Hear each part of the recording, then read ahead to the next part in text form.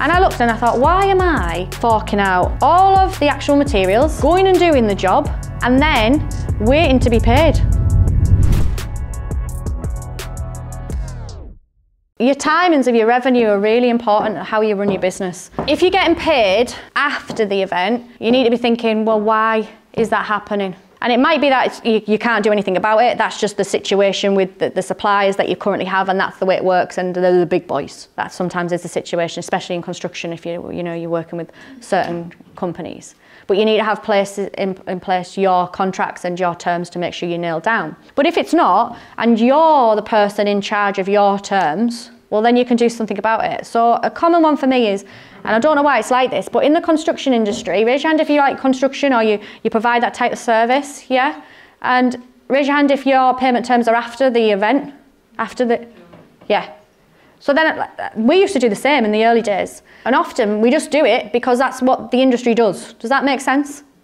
And I looked and I thought, why am I forking out all of the actual materials beforehand, going and doing the job, and then waiting to be paid?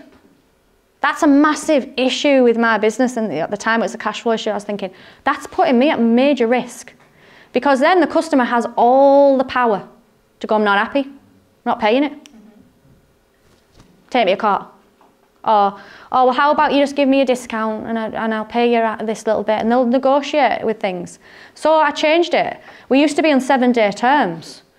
And with it, so it used to be after, and I remember thinking, why are we even on 7 days after the event? Like, why? So very, very quickly I changed it, and I said, I went to an advanced. I didn't go immediate, I went advanced. So what it would be I did stage payments. And I would say, to book with me, you're going to pay 10% for my diary slot. I ain't wasting it.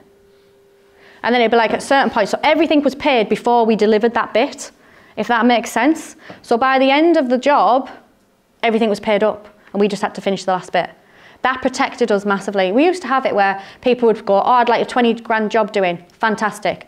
We'd have it all booked in, we'd do everything, put the dates in the diary for them, have everything booked out, all the lads, everything arriving, all ordered. The day before they go, oh, sorry, can't go ahead.